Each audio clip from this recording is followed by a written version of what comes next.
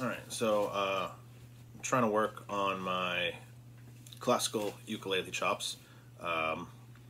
So every week I'll be choosing a different little classical piece to play on the ukulele and to work on. I'm going to record it just like fresh, sight reading first at the beginning of the week, and then at the end of the week I'll publish a more refined version, hopefully. And then, you know, as I keep working on it, maybe every once in a while I'll release an updated version of where I'm at. Getting better at that. Okay? So today's piece is going to be from this book that I just picked up actually a couple months ago, but then I kind of forgot about it. I was reminded today, Reddit post. So this is some progressive pieces from Fernando, a famous guitarist and composer. So I'm just going to be doing the first piece from that right here. They're all from Work 31. Sorry, that's my dog. She's very distressed about people outside. So I'll just be performing that real quick. And then look out later in the week for a better version, basically. Yeah, if you want the sheet music for this, buy it from Samantha, I think it's Muir. I don't know, I'm bad at pronunciations. But she's a fantastic ukulele player that I've seen on Facebook. She's a great educator. She's got a lot of different works out, and I highly recommend her. She's a just fantastic player. Alright, so let's dive into it. We're all in tune. I'm going to be playing this on my long neck Ohana. So this is all mahogany. It's a soprano body with a tenor neck. I really like it. It's got a great soprano sound. High G, so it's my go-to clawhammer ukulele, my go-to high G ukulele.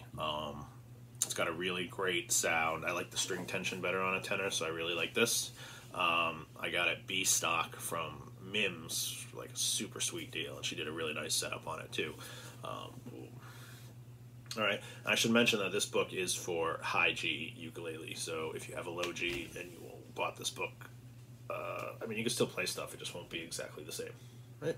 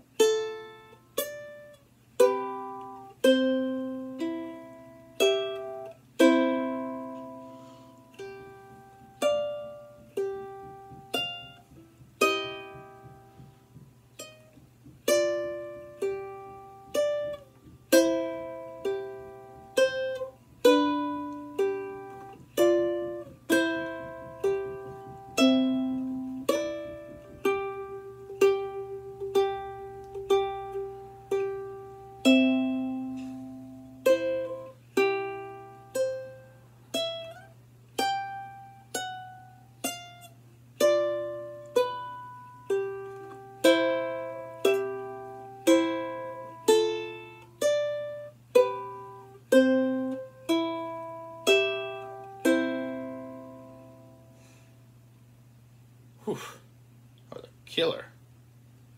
I need to practice that a lot. Alright, so stay tuned in a couple days for me to hopefully be playing that a lot more competently. Alright?